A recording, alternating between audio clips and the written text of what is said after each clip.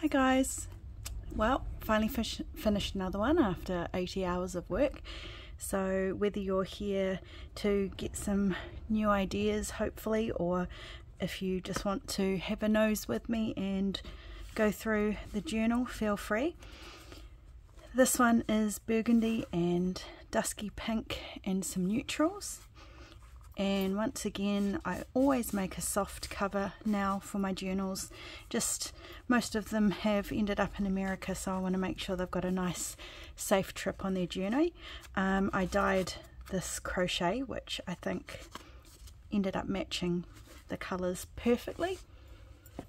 So we will take her soft cover off, and on the inside of the soft cover you've got some pockets so that you can put extra things in there if you need to, even hide it behind the spine if you like.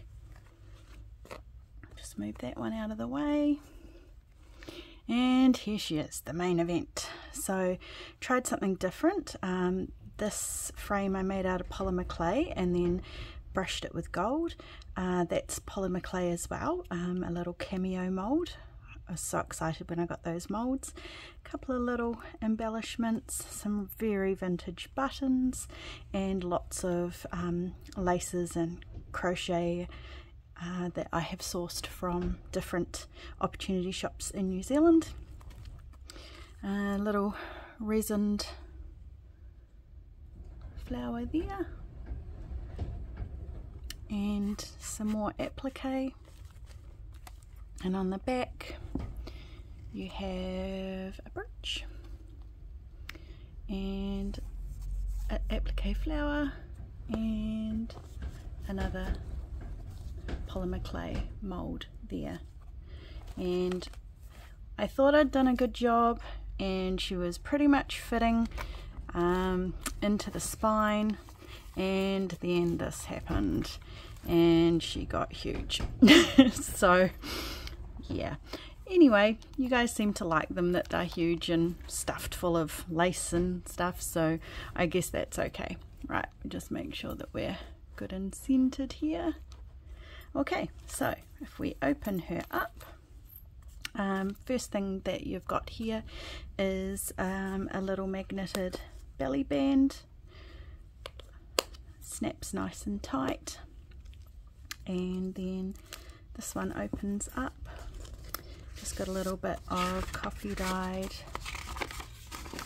note paper so that you can do some journaling on.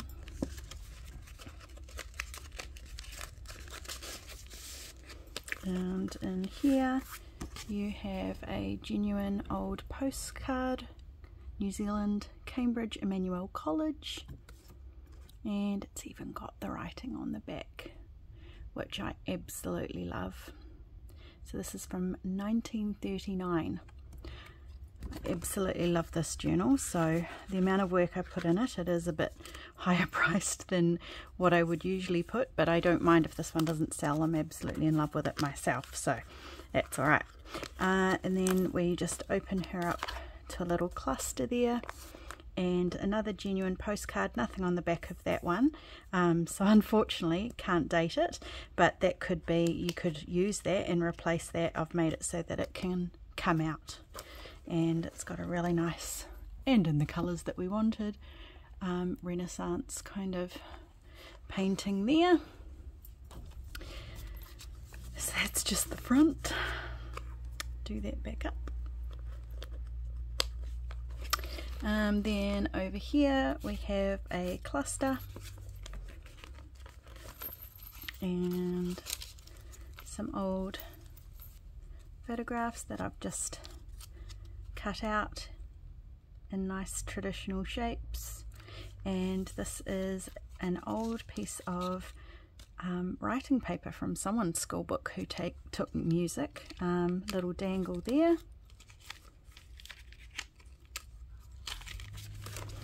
See, old writing. It says 1843, but pretty sure it's only from maybe 92, but I still thought that was quite cool. Another little pocket page, little sticker ticket there, and something to do a little bit of journaling on the back of. Another genuine old postcard, Liverpool Cathedral, South Choir Aisle. You can see from the back that they are genuine and real. Another ticket, that one's not a sticker, just for aesthetics. And up here, I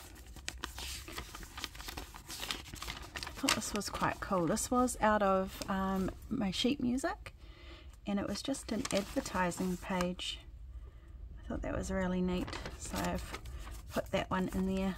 Not a copy, so that's another quite a few genuine pieces of ephemera in this one. On here you have a dangle, and it's got a little resined piece of gypsophla, Believe on the bottom, and some little bells for some ASMR. Turn the page, and you have a envelope that I've created, and this is an old piece of sheet music. I have not aged this either. This is all genuinely old. It's really fragile paper, so I'll be really careful with it. The girl I left behind me, down went McGinty. On the other side, just touch the harp gently, and hark I hear an angel sing.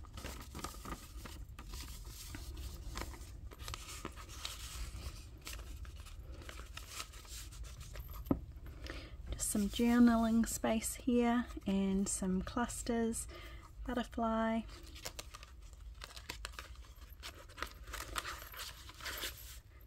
journaling space, journaling space.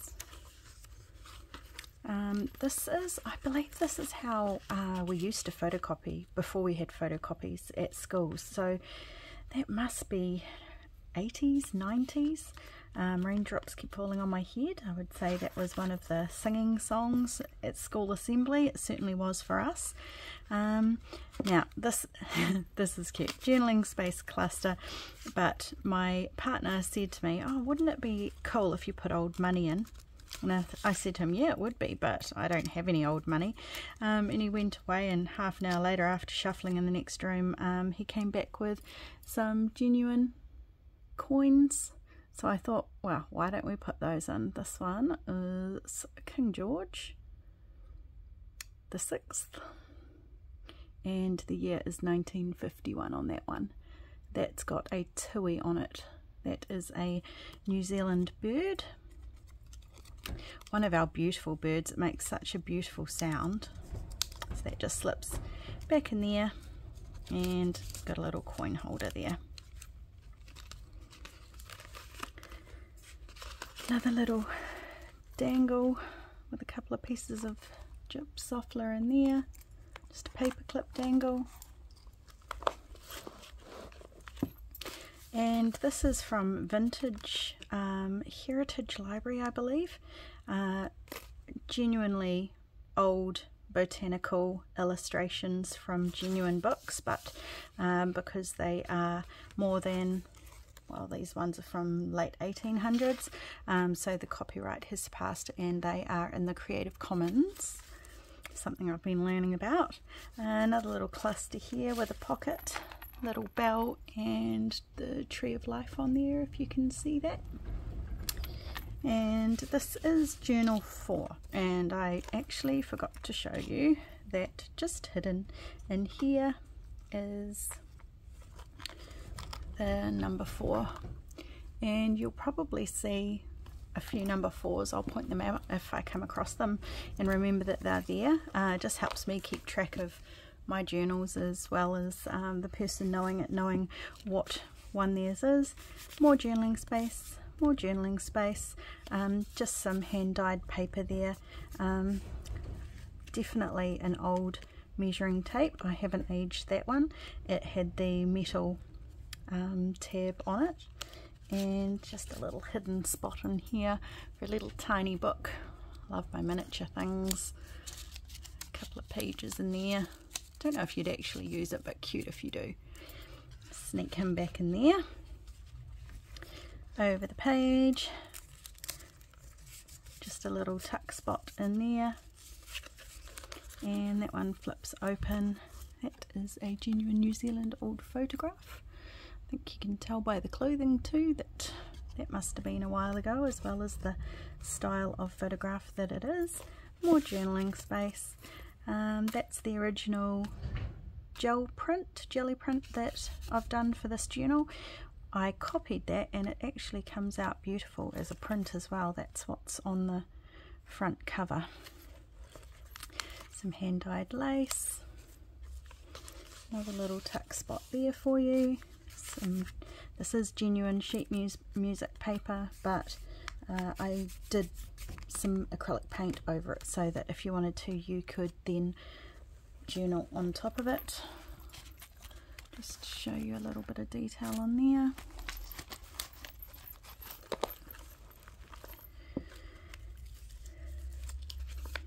Oh, keep missing pages now. This one here, so I have gotten a couple of prints from Antonio Makes, and I'll pop the link down below. He's got some really cool old documents, and I think it's an ephemera bundle, and I've printed it on lunch wrap through my inkjet printer, and I have printed a rose onto the music paper on the underneath because I like the way it layers up. And over here, I quite like this one. That piece of lace, I thought if it was a pocket, what you're putting in there might catch on that. So I have put some acetate over the top of it and then put another acetate pocket here. So if you haven't got anything in it, it actually doesn't look like a pocket at all. But if you want to stick something in there, you can. So that's just a postcard that you could journal on. I've put a little window here with a little bit of Queen Anne's lace, hand-drawn flowers and some old lace. That one's got book corners, metal book corners for some extra decoration and some filigree. I think that's what that's called down there. Over the page, belly band, and that is an old envelope from 1945 going somewhere in Māori Hill. That's Dunedin, that's the South Island of New Zealand. And just you could journal on the back, and that is out of my children's encyclopedia. I recognised these two. My grandmother used to have those two hanging up, but I've never seen those ones before. But this guy matched the colours in my journal, so he made his way in there. This one here, this is another different technique. So if you don't put something white behind it, you actually can't really see the butterflies, but the moment you do put something behind it, they become really clear. I quite like that. And that one there is a genuine postcard as well. And yes, she's old. I recognise that one too. She had that one, and the other one I think by Constable with the man with the sheep, and there's a river. Put that one in there. I bought a fabric, and it was velvet, and it was beautiful, and it had beautiful flowers, but it also had blue and green and bright pink and lots of colours that didn't suit my journal, but I just can't help myself from feeling that because it's velvet and it's just so soft. Obviously you're not going to be able to see that it's velvet if I show you, but it's really beautiful printed fabric. That's the other side of that tissue paper and receipt paper. Oh, there's a chapter 4. There you go, there's another 4. Over here, just a cluster and a resin stamp, genuine stamp. I don't normally put the fake printed stamps in my journals anymore. Another beautiful piece of lace. that I've dyed. Another little resin stamp there. This was a contents page from one of my sheet music books. Little paperclip page topper there. And there is a bit of room in there to tuck something if you would like. Over the page, another little pocket, another 4 there. A couple of extra tickets, and this is not a genuine old postcard. This is just one that I've bought, and I've done a technique over the top so that it looks a bit rough because I don't like the shiny. It's not me.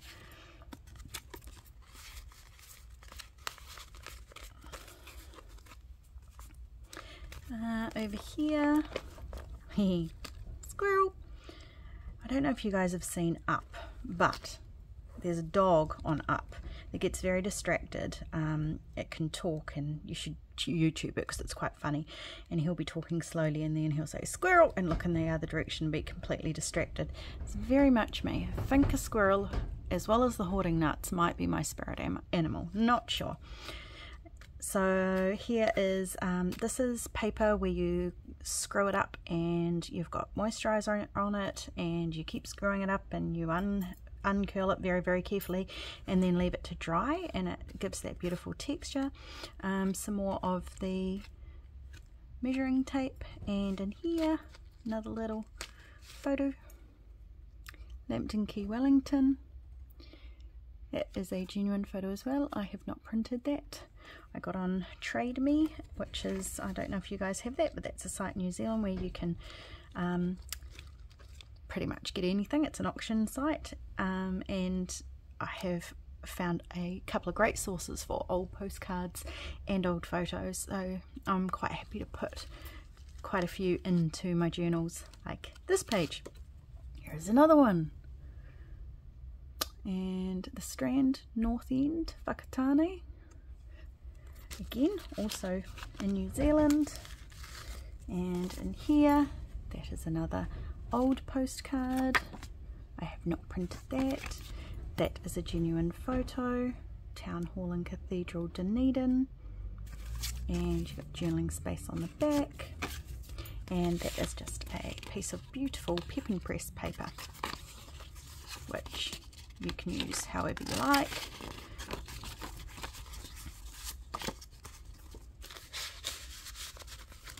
Another little dangle with a dragonfly on it.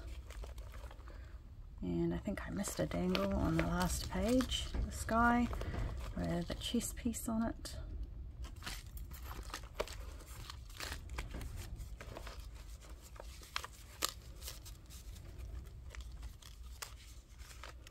Some pages with a little bit of interest and some space for some journaling.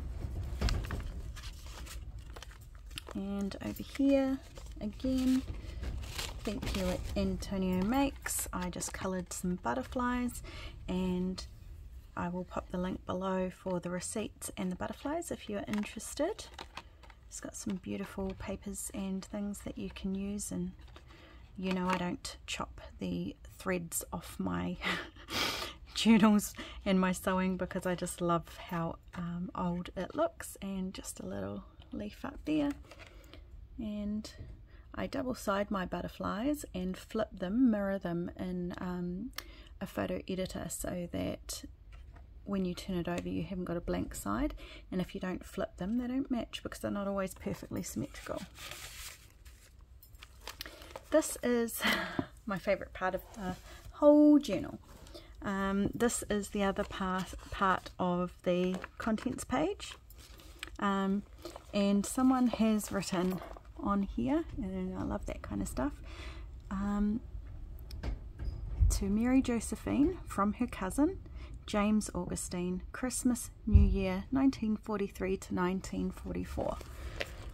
Love that kind of stuff. This is why I don't want to give this journal up. That was an old Vogue pattern. I haven't copied that either. That's genuinely how it came, with some instructions on how to make it. I had to laugh. It was a how to make French slips and panties, also known as scanties. I did not know they were called that. some journaling space there with a little cluster, and another little resined piece of Queen Anne's lace there.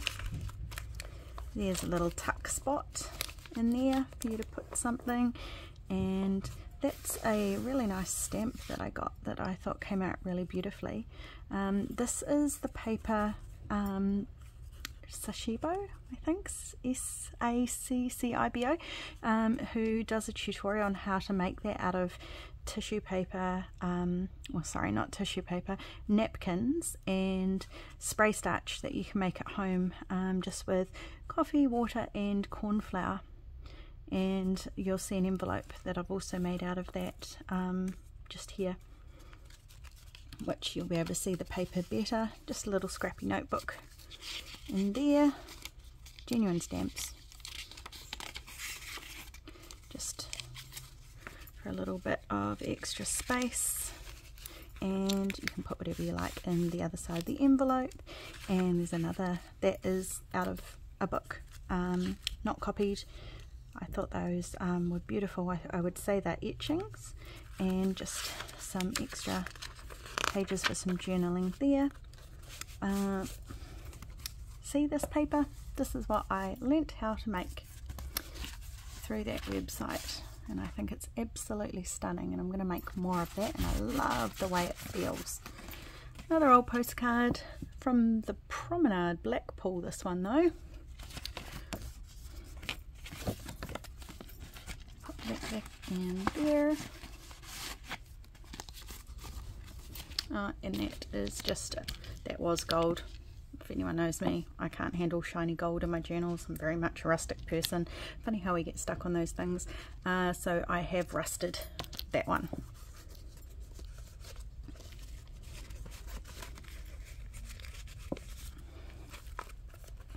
And over here, lots of things in here, lots of pockets. Just a little space for journaling there.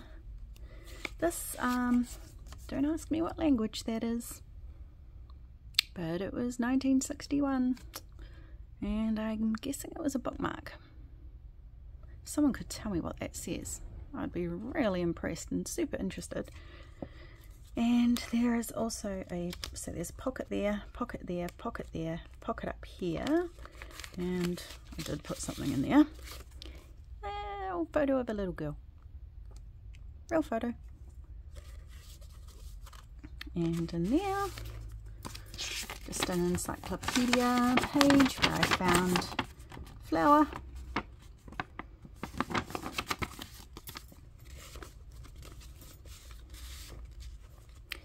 And another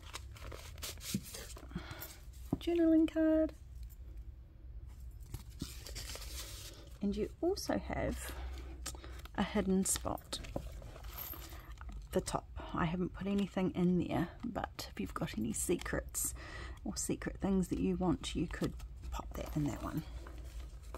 Just a little bit of silk sari fabric gathered and some stenciling there.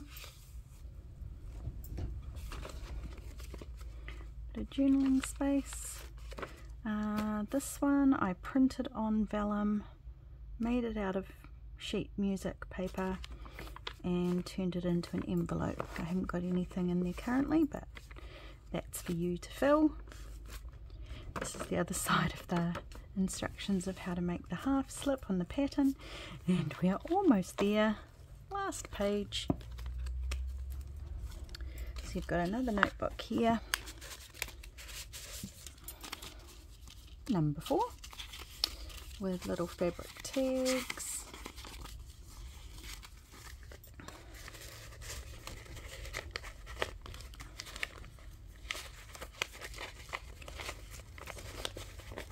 Struggle is real.